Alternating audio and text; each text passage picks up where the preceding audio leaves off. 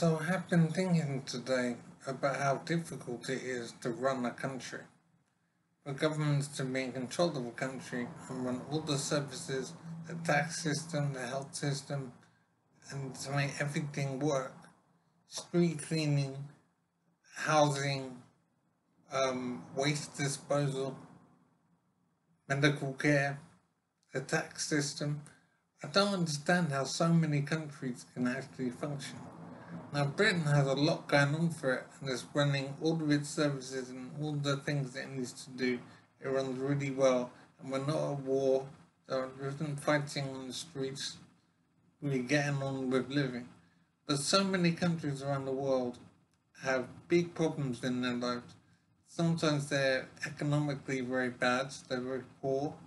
Sometimes they're war torn, and such low technology and low services and whatever. Imagine being in Afghanistan or whatever.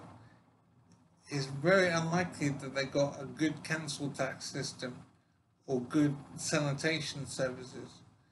It's highly unlikely that Mongolia has good council tax and rent systems and taxation.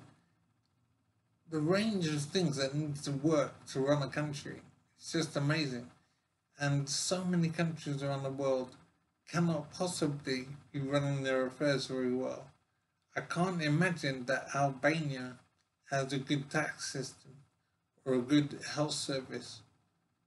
If you fall ill in Mongolia, who's going to help you? Do they have an effective ambulance service? Do they have good hospitals? It's so difficult to run a country effectively and efficiently and safely. And I don't understand how many countries around the world can function at all. It's impossible.